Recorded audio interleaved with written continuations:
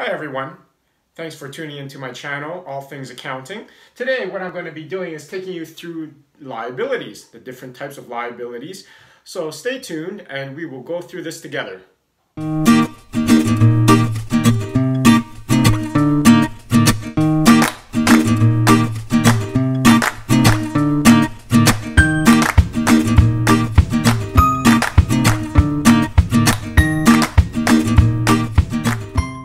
So liabilities, what are they? Well, we can look at it as legal obligations that individuals or organizations have when they purchase certain goods or attain certain services from other organizations or individuals and they haven't yet paid it. So we can look at certain things such as payables. So payables, again, it's an example of where these are promises to pay at a future date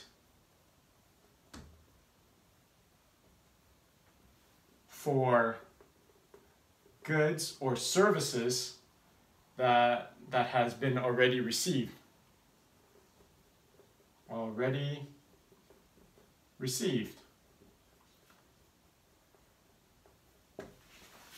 Okay?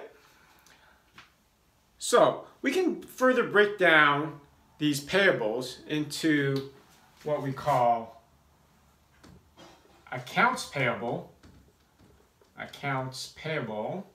also known short form as AP. Okay? So accounts payable, these are again promises to pay for a later date, at a later date, for certain assets or services that have already been received. Another example is notes payable.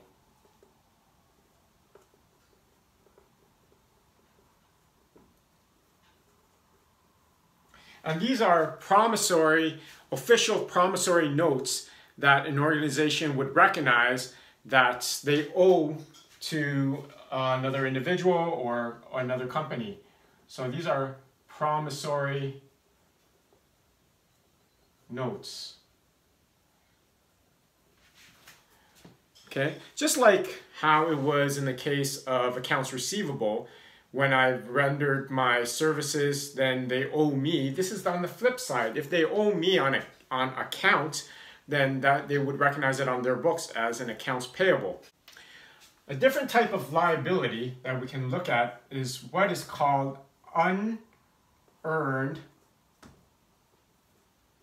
revenue. So, what is unearned revenue? For example, if customers pay in advance for a particular good or service, so I go out as an example, I want to start in the summertime my own lawn cutting business. So I go out and I advertise my business and a whole bunch of customers, potential customer base will come to me and say, hey, we would like to hire you. So I'll say, okay, what I will do is I'll take payment now up front. Now, under the cash basis of accounting, that I could recognize that as revenue because I received the cash already. But under accrual basis of accounting, I cannot because I have not yet rendered my services, i.e. cut the grass for my customers. Therefore, despite the fact that I received the cash, I can record that as a debit on my books for debit cash because I received it. But on the other side of the journal entry, it has to be a liability because again, I have not discharged my obligations to my customers. So that is why it is an obligation or a liability because it still has not yet been earned. So still has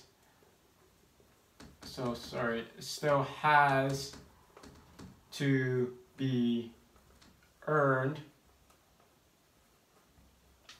and cash is already received. Okay, I hope that makes sense. Now, one important thing about liabilities is that when we do the accounting for it, unlike the assets where they are accounted for by debits, liabilities are accounted for by credits.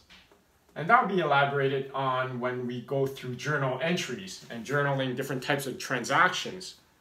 Now, very last classification on liabilities, not obviously a comprehensive list, but could be other liabilities. Other liabilities. And these could include such things as wages payable. If you have a company and your employees already worked for you and have put in and devoted their time for working for you, now you owe them that money. So it's a promise to pay your employees. Another example of other liabilities would be interest payable.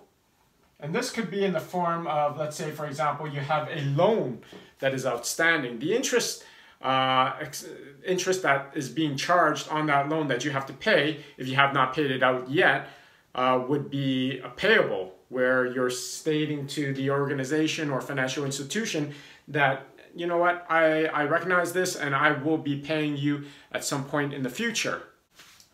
And one last one here would be, which everyone I'm sure loves, are taxes payable.